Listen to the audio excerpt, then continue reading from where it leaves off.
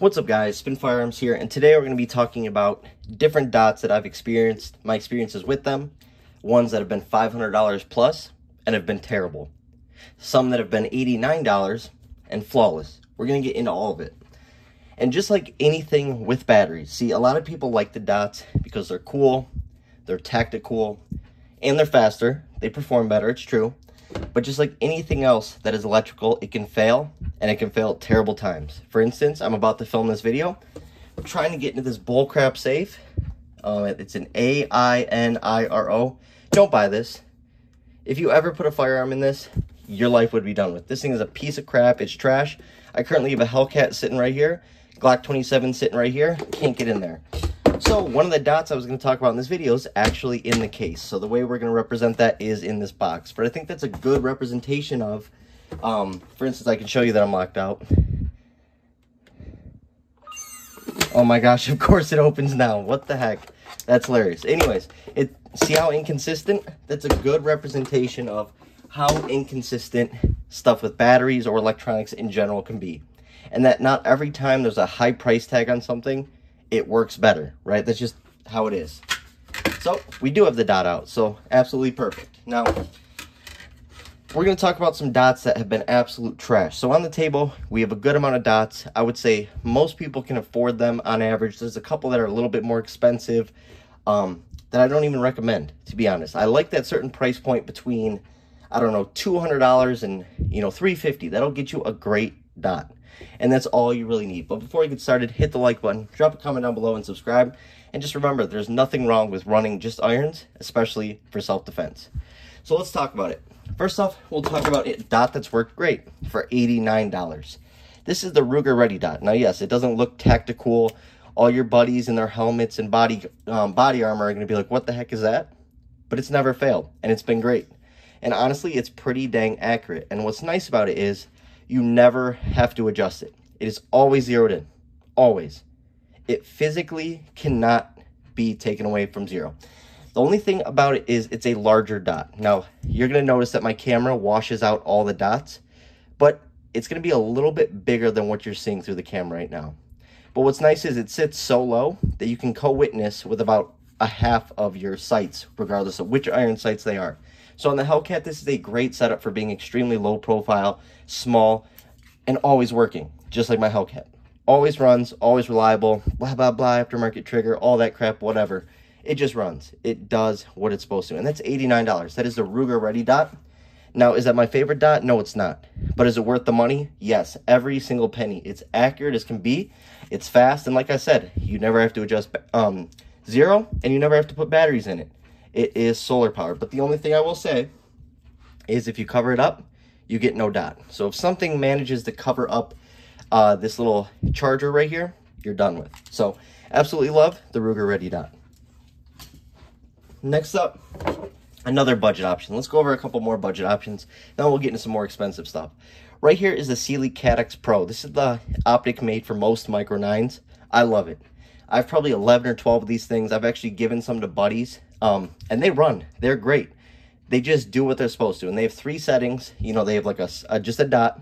Then they have, line, with a dot in the middle. Then they have a circle with 4 lines and a dot, right? Absolutely love it. Never a single issue. Never ever has left zero. It's always on point. The Sealy Cat-X Pro is affordable. I don't know what they go for now because they're a newer release, but they're awesome, awesome dots. You cannot go wrong with the Sealy Cat-X Pro. On top of that, they can sit in buckets of water for 48 hours, 72 hours. You can pull it right out and it's going to shoot. The thing is durable, meant to take a beating, and last. So I absolutely love the Sealy Cat-X Pro.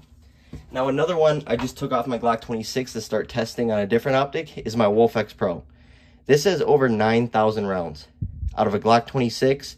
Taken a beating, it's gotten scratched up, it's gotten dropped, everything. And the thing has just been absolutely great.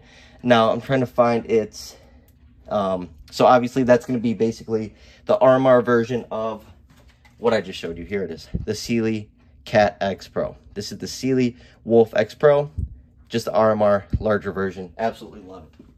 Next up is going to be the Sealy Bear. Now, this is an enclosed emitter. People always say, oh, it's massive. What's the point? I don't every day carry this. This is an awesome Woods optic. Absolutely love it. It has one of the clearest dots. It's got a huge window. It's got a side loading battery, which I really like. Once again, has taken an absolute beating.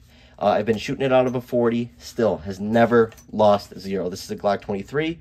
So it does have some power behind it. Not a single problem ever. You can't co-witness with the sights I have on there. Once again, this is a Woods gun or, you know, Woods shooting gun. This isn't something I take serious. It's not an everyday carry. But I do love this dot. I trust it. I love it. Never a single problem. And I've never had to change any of the batteries on any of my Sealeys. And I have over 40-something Sealeys at this point. And the only time I've had a problem is I didn't tighten the battery case all the way closed. So the dot turned off. Second I tightened it back up, we were good to go. So that's the only problem. And they're all optics ready. So then you got to ask, would I recommend those? Yes, I would. Here's an optic right here from a major manufacturer, the SIG Romeo Zero. This is actually a brand new one. They sent me this. My other one was an absolute mess. The dot would be there 1 minute, the dot would be gone the next. You also have to take the optic off every single time. You have to swap out the battery. Therefore, you can end up stripping the bolts, do more damage on the threads itself. Just over time, it's more wear and tear that's completely unnecessary. Now, I know they wanted to make it low profile, which is actually pretty nice because you basically get a full co-witness almost, and it's very small, but it's trash. I do like the texturing on the side for racking it if you want to rack using the dot, but the fact that I've had it fail me, for people who are completely relying on their dots, that's a big problem. And coming from a company like SIG, you shouldn't see that at all. So this dot is absolute junk. I do not recommend it whatsoever. I would stay away from it. But I continue to test it because that's part of the channel over here. This is my favorite dot, simply because of price and of how it's made, as well as its reliability. This is the Vortex Defender CCW. This is the 3 MOA. I'm actually going to be trying out the 6 MOA as well.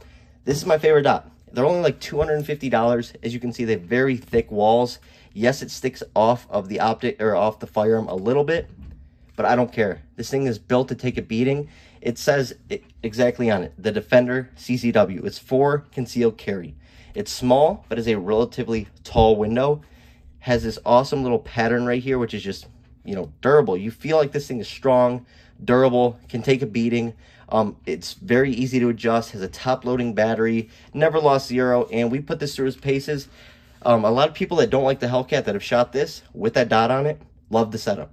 Like, it really does change a firearm. You may not like the trigger on a certain firearm. This dot can definitely inspire confidence. This is my new go-to everyday carry dot. And for all these, I get most of my optics at Optics Planet because they do really have a good selection. They basically have everything you could ever want. And I asked them if I could get a code for you guys for the channel. So it's code SPNF.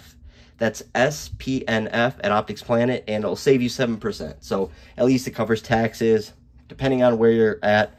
Maybe a little, you know, a little bit of shipping, whatever the case may be. 7% can be a lot over time. But yeah, the Vortex Defenders are about as solid as can be. And to be honest, they are my favorite budget optic. I trust them completely. And that's why it's on my concealed carry Hellcat. This is legit my Hellcat setup. Code SPN for 10% off all Blacksmith tactical holsters. That's a V2 holster right there with a wedge, double discreet carry clips, a claw, and yes, it is a taco with everything on the inside, right? And a wedge. Next up is a $500 optic, the Viridian RFX 44. Now, Viridian makes great products. You might know them for making lasers, you know, for a lot of the smaller handguns, the pocket pistols, stuff like that. They make great products normally. So this could just be a fluke. Everything here is man-made. This has taken a beating. It's been a carry dot. And yes, you're going to say, oh, why would you put that on a subcompact? Because it doesn't really affect me while carrying whatsoever. Doesn't bulge. This is not the part that affects concealed carry. And look at that. Look at that. The dot was working when I brought it down. My point exactly. The dot was working when I brought it down. And that's my problem with it. You'll be at the range. You'll be halfway through a mag. And it's gone. Then you'll start shooting again. And it comes back. It is the most unreliable dot I've ever had other than that SIG. And it has nothing to do with this battery thing. I've torqued on it. You can see I've done damage to it trying to torque it shut. It is not the battery, as that is a brand new battery. Absolute garbage. That's my point. People think because you buy an expensive dot, expensive firearm, that's going to run better. That's not always true, and a lot of the time it's not. Typically, you want to stay in that middle range. Like for firearms, think about it. $400 to $800. You got Glocks, Springfield, SIG, CZs, Berettas. You get $6,000 Nighthawk, the thing goes off when you drop it. You get a $2,500 Staccato, the thing can go off when you drop it. Or you're in a concealed carry class and the person has a Staccato, and every time there's a malfunction, they have to jam it out with a guide rod. Not everything is better when it's super expensive. I know people like to be elitist and think they're the coolest with the most expensive stuff. I could trade all these in right now and get a Staccato. I just wouldn't, because I trust my Glocks a lot more. Yeah, this is a no-go for me. Absolute no-go. That is the Viridian RFX 44. It's not about crapping on a company, just the fact it's not reliable, so you can't trust something like this. So it is what it is. I did love that dot, actually. I really love that dot, so it's sort of depressing. Next up, this is probably one of my favorite dots from Holosun. This right here is the SCS, and this is the direct mount version for my P10C. This is my favorite duty or larger handgun. This is the compact. I love this thing. I shoot it better in my Glock 19, just a little bit better, but I love how low the dot sits, and that's one of the biggest turn-ons for me. Shout out to my buddy Heg, who introduced me to this handgun. I absolutely love it. It is a solar charging as well, so you can't beat this. There's no battery to mess around with. You don't have to unscrew it all the time. It is solar-powered charging, super low. That is the #1 selling point for me. It is so low. Look at this. Here, let me get this.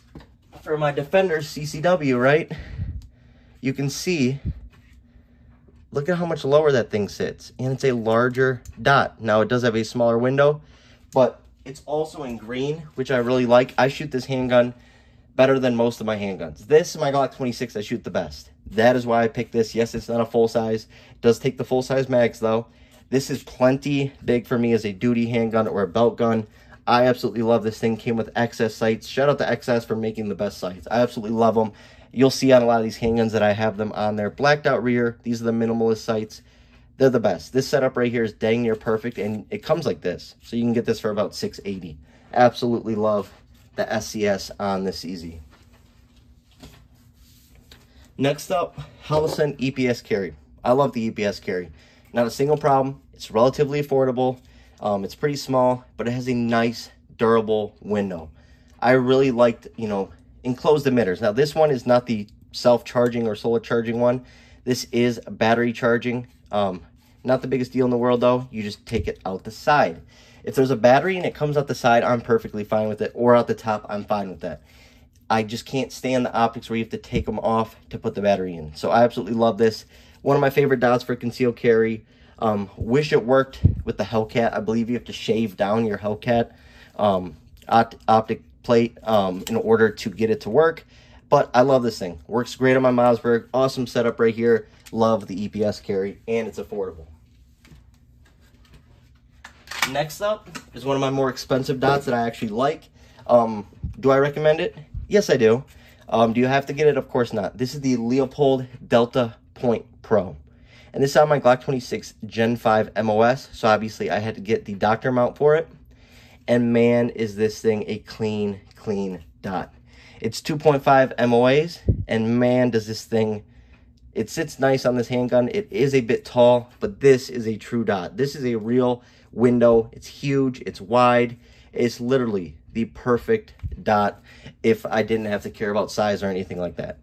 I cannot stand the Glock mounting platform. I cannot stand the MOS system. I think it's ridiculous, but it is what it is. It's a weak system. I get why they do it, but at the same time, I just don't like it. But if I could have any optic, I wouldn't necessarily choose this, but it is a great dot. It's just really expensive. I'd rather have, honestly, 2 Defenders or, a Defender and an SCS, whatever the case may be. It's a great shooter, though. You can't really beat it. It's durable. It's rugged.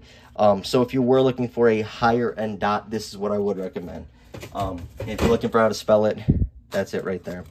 Once again, if you want to save a little bit of money on there on a $500 dot, my coupon code would save you like 40 bucks. Code SPNF.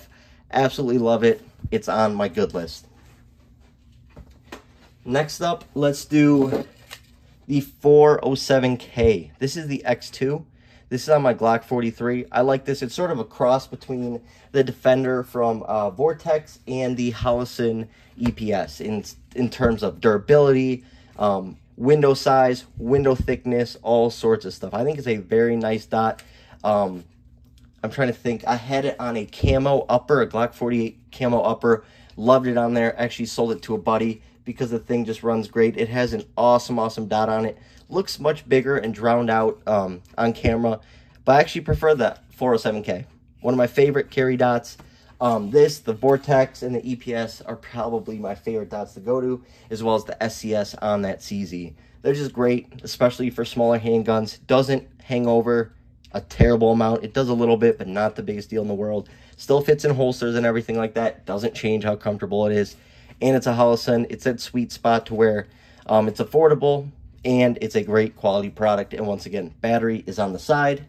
And last but not least, this is an older dot that I have. This is a Holosun 507C, and this is the green version. It's going to look massive, but that's because it's drowned out. I actually have this one hash dot.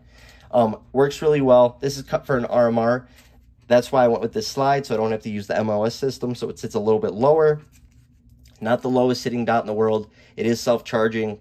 It's actually pretty rugged and durable. I've had this for about 4 years now, I want to say. Something like that. It's one of my first dots that I actually took serious. I had dots before that, but this is my first like actual investment in a decent dot from Holosun. You get a nice co-witness with those suppressor height sights. Just sits above the optic where you can see that orange. And if you are going to run suppressor height sights, I do prefer an orange front instead of a white, or sorry, a white front instead of the orange, because that orange can sort of confuse you and throw you off. Whereas if you get a white, it gets drowned out by your dot. But if your dot dies, then you simply just have the white front tritium sight. So I absolutely love this setup. Love the 507C, but it's typically not my favorite. Once again, I'll go over my favorites for you guys, and then we'll get out of here. Where is it at? Perfect. So if I could only have, a certain amount of dots. Where's my Hellcat? Oh yeah, it's right there. Perfect. These are my go-tos. These are my favorite. Now, I do like the Delta Point Pro, but for the price, it necessarily isn't my favorite. But if you are looking for that high-end, small dot, accurate as can be, big window, for your 19 or 17, I do recommend the Delta Point Pro.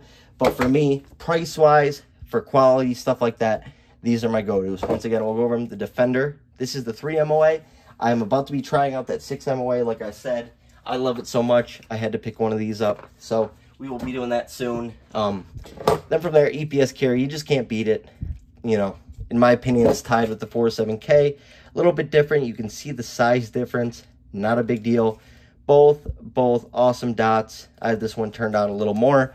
And then last but not least, the direct mount SCS. I know they have the SCS for certain models that are direct mount as well from the factory, so you can look into that. I don't know all of them off the top of my head, but just a really nice low sitting dot. It all comes down to preference. I believe they make the EPS carry that's self-charging. I do not have that one, but in terms of reliability, price, stuff like that, these are my go-tos, and you can't beat them. Hope you enjoyed the video. Hope that helped you make a decision. Once again, code SPNF at Optics Planet will save you 7%, maybe, and get an awesome dot like these. Thanks for watching, guys.